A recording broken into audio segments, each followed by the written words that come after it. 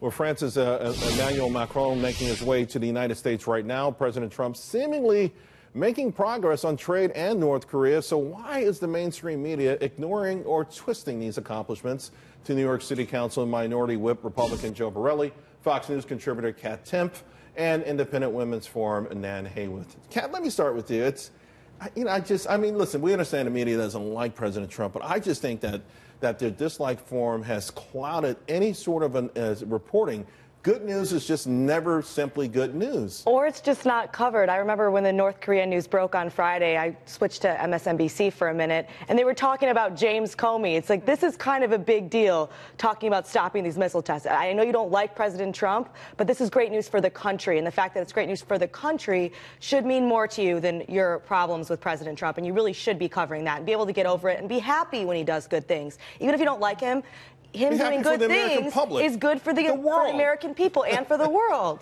You know, Nana, and I see the same thing. And then what I find is that after ignoring it, they find a negative spin. So before the weekend was over at MSNBC, the spin on this was that Kim Jong-un is a brilliant negotiator. He's getting everything that he wants. I'm like, huh? No, I think they cannot stand. They have so much invested, Charles, in denigrating President Trump, in seeing him fail. For all the reasons, because all their predictions, about his character, about his abilities, have been proven wrong. He has been a great leader for the country and the world in so many ways that we can all identify. On the American economy, which is the #1 tool, actually, that he has built to leverage, building up our military again, and now being forthright for our allies, for free people around the world. He is not capitulating. He's not deferring. That was President Obama's style.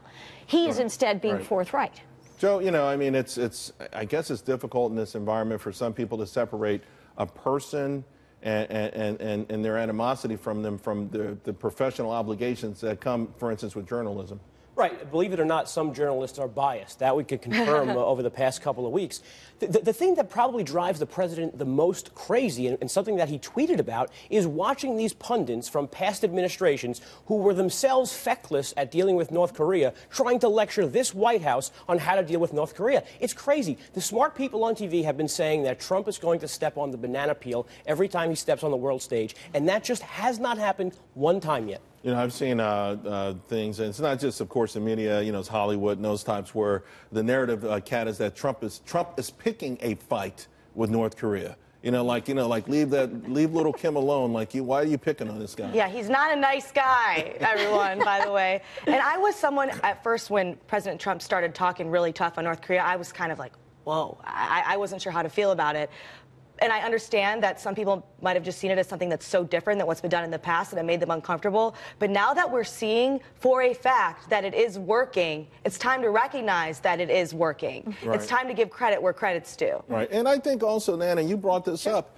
The idea is, hey, you know what? Maybe it's time to tear up some of the old rules because, you know, they're not necessarily working for us. North Korea has become nuclearized. They have the abilities. Our trade deficits are getting larger and larger. We're losing key industries in this country. There's certain things that are going wrong, and if you don't mix it up, you know, there's no such thing as, in my mind, as settled science, whether it's economic science or social science. And Charles, you've talked about it, and you've been very persuasive about the value, at the very least, as a negotiating point of, quite honestly, the tariff threat, which most of us, I think, have cringed at in a lot of ways because, you know, as Macron says, President Macron, we don't want to have trade wars with our allies. No, we don't. But it's also true that China's mercantilism has put many American workers at risk and American industry at risk. Well, on that note, then, Trump tweeting about that he may tie border wall security and NAFTA together. Any deal with Mexico, he's saying, Joe, is that the right tactic to take on this, particularly when it feels like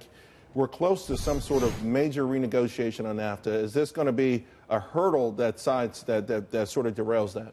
I don't know if it's a hurdle. I think for the majority of Trump's base, they like to hear about the renegotiation of NAFTA and the border wall. Tying the two together, I think, only reinforces that. I think what you have with this border wall is that you have a sort of a multi-dimensional success, whether it's on renegotiating NAFTA, whether it's on stopping drugs that are coming across the border. I think Trump is right to really, it's almost like this border wall has become a metaphor for some of the success of the Trump administration. Yeah, but by the same token, though, Kat, Mexico is not going to, I don't think they're going to do anything with respect to paying for the wall just yet. You know, and it feels like we're close. By the way, we're looking now, the French president, that's old footage of the wall right there, but that's right there, the plane for the president of France, Macron, he just landed. We'll continue to look at that in a moment, but back to you on this, Kat. I think we're very close. I really do on NAFTA. I think, you know, Mexico has an amazing booming economy, and you would wish that they would do something with the wall. The 29,000 murders there last year, mostly drug-related. The record number there, they've got an issue, too, with fentanyl coming across the border and things like that. Right, but what it comes down to really is how to pay for it. Mexico, I agree, doesn't look like Mexico is going to be paying for the wall anytime soon.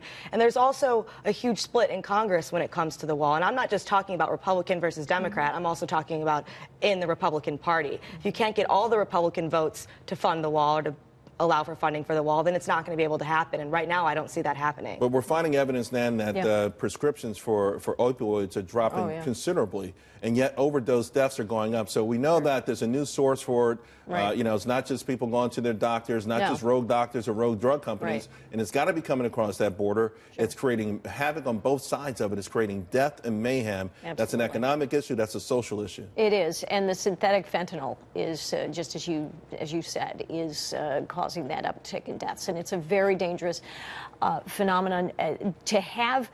And I view the wall as, when I say wall, and I think a lot of us do, it's not just a physical structure. It is also all the technology and all the personnel and all the administrative mechanisms needed to assure that a sovereign border is a sovereign border. It doesn't mean it can't be a friendly border. Robert Frost said, good fences make good neighbors, and they do.